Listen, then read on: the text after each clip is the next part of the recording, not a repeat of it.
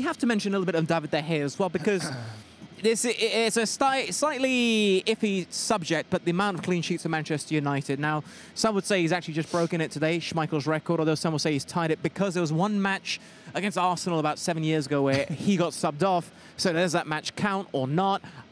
Either way, he's going to break the record for most clean sheets. Either today he did it, or he's going to do it in the next game or the next couple of games. Absolutely. And listen, every goalkeeper makes mistakes in a period of time. Like he's been at Manchester United for a long time now. He's racked up a lot of appearances, but he deserves all the plaudits that he gets, because the 2 saves in the first half have kept Manchester United in the game today. They were world-class saves, and it just shows you exactly what he's all about. Would he have broken the record earlier if he had your dad in front of him?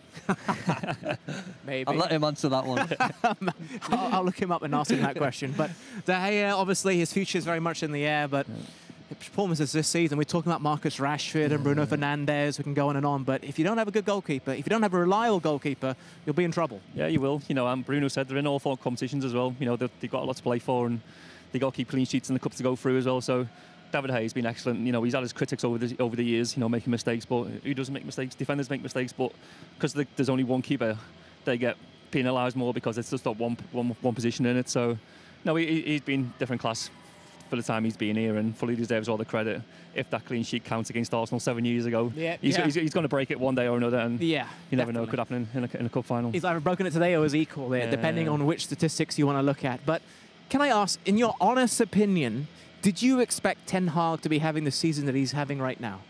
A cup final, at least one cup final for him. At least. Well, listen, whether we expect or don't expect, the one thing about Manchester United, the expectation is always there, and there is a demand around the place. We've seen that in recent years with good quality managers who've come in and they've ultimately lost their jobs. He's hit the ground running. He couldn't have wished for a better start to be in a cup final. Well, the first 2 games as well. Yeah. There were question marks straight away, but look where they are now. There's always going to be question marks, but listen, there's a process. I think a lot of football clubs pull the trigger a little bit too easy, especially nowadays with the outside influence and what have you. It takes a while to get going. It takes a while to believe in the process, to build something, and he looks like he's building something very special on what he's done so far.